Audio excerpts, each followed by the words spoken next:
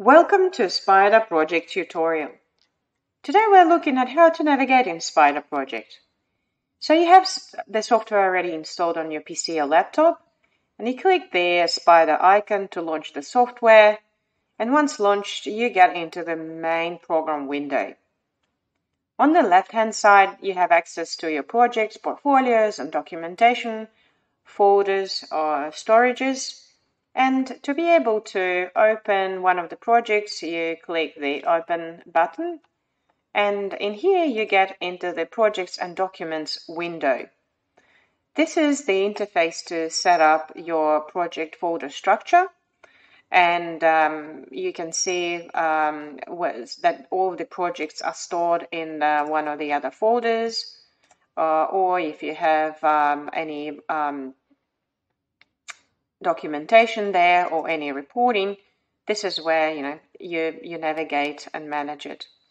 So my demo projects folder at the moment is a default folder, and you can see it's marked green color. When you download a Spider Project demo version, you get access to the demo projects, and this is really cool because you can explore a bit further on the Spider Project features by using some realistic project examples. Each project has a version control, and it's something that Spider Project manages automatically, so you don't need to worry about the managing the version control. You can see, for example, this selected project has got 5 versions, and they all have data tag. And if you decide that you don't need some of the versions, you can just remove them. But let's go back to the folder structure here. So to be able to access the storage properties, you can hit the storage properties button, and you get into the storage properties window here. So I'd like to now add a new storage. I click the Add a Storage button, and the software will ask me for the title, and I will just call that folder Salute Projects. And let's update the path to that storage. And what I'd like to do, I'd like to make that folder a default storage for all my future projects. And I can also manage the hierarchy, and for now just keep it at the same level as all the other folders here. I click the OK button, and the software will just prompt me if I really want to do it, and I say OK. And now you can see that the Salute Projects folder that I've just created, it's empty, it doesn't have any projects in there yet. But now I made it a default folder, and the color has changed to green, and my demo project is no longer a default folder. So what if I wanted to remove that storage folder? I could click this Hide Storage button, and what it does, it tells me that because it's a default storage folder, it cannot be hidden. So what I need to do is to go into my, for example, demo projects folder, and I make it a default storage place back again. And now if I go and try to remove my newly created Salute Projects folder and I try to hide it, the software would allow me to do it, and it will notify me that this folder can actually be restored. At the moment, I'm not deleting it, I'm only hiding it from the view. And I could bring it back by restoring, clicking the restoring hidden storage button.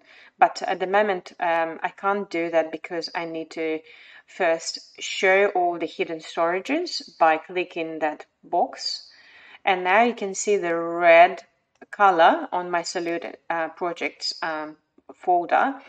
And if I click the Restore Hidden Storage, it will bring it back to the active state. So just remember to click this box here to show hidden storages if you think that you actually have some storages there, but you're not able to see them because you might have accidentally or consciously hidden it, and you want to bring it back to the view.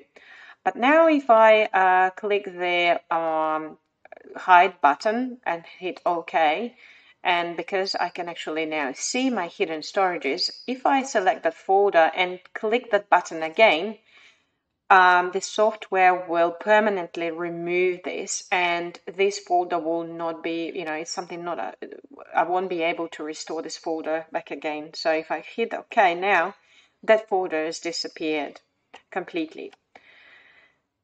So this is a few hints and tips on navigating through the storage folders. Also, you can move the folders in the hierarchy, going up and down, or even level down, or bringing that folder moving up again in the hierarchy. So this is how you navigate in the storage space. So for now, let's just go and look at the main properties of the system. So if we go into the workplace options here, in the main menu, in the main program window, this is how you get access to the workplace options. Basically, that's where you run your global settings, and just remember that there's a special location for that in the main program window. So once you have a project open, and now I'm going to use one of my project examples, 1 kilometer of road construction. I just click OK and I get into that particular project view. Let me just minimize that window, and now I'm in the main program window, and I can see that this is the project that's currently opened, and you can have a number of projects open at the same time. But on the right hand side, you can see that I have access to my project dashboard, and I can access all of the diagrams, activities and links, resources, cost, materials, assignments, calendars, performance, group work, filters, formulas and scripts, templates, risk analysis area, and some other functions. So all of these could also be accessed from the actual project main menu bar here, or from the quick access toolbar on the left. And this quick access toolbar could also be modified by right-clicking and inserting the buttons from the list here. So all of these functions we've just looked at via the main dashboard. And to be able to add one or another item from here, you just select that item and click the add button, and that button gets added to the toolbar. Or if you want to remove it, you just right click and hit delete. So this is just to set up the preferences of the quick access toolbar. Spider Project was developed as the multi-window interface environment, which means that you don't need to close your dialog box every time you want to switch between the two areas. For example, if you double-click on one of the activity lines there, you get into the activity form, a dialog box, a window, and you don't need to close this box if you want to go into the properties of another activities. For example, if I'm working on my links and I want to have access to the particular task and the preceding activities of that task, and change any of the key parameters of that particular link, I can do it from here and from this window. And if I want to go and switch to another activity, I just go into my activities table and navigate through the list, and I don't have to close this window and go back into the activities list and open this window again, which is really cool. It saves my time.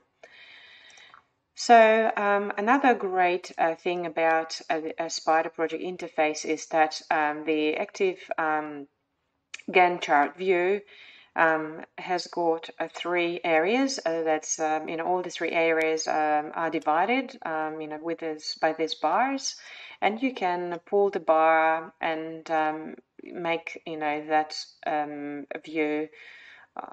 Set it up to whatever you like it to be, and if you go and click the printing option, you can actually see that all of these other columns are hidden at the moment. And if you drag that bar and go and hit the printing options again, very easy to establish what you actually want to be visible on the on the printing area without going into your table header and hiding the columns and showing the columns and working with these columns and updating them again and again. So the table is also divided into 2 parts for the same reason, so it's more convenient and you can adjust the printing view very easily. So another area where you establish the settings for your Gantt chart is that you can go and right-click on the head of the Gantt area and go into settings. And this is where you get access to the Gantt diagram settings window.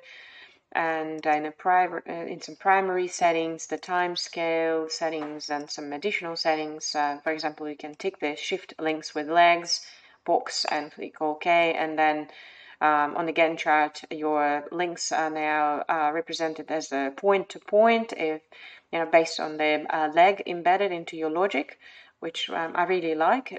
Really good, powerful visual representation. Also, you can establish the settings for your dialogues with how you work with the windows and how you switch between the windows. The printing settings that we've looked at just now, and the Gantt chart settings, and also some color setup for different areas, for general colors, Gantt chart colors, even links. You can actually apply some color coding to the links in Spider Project. For example, you can make all of your critical links red color. Again, a very visual, a very good visual representation on a Gantt chart.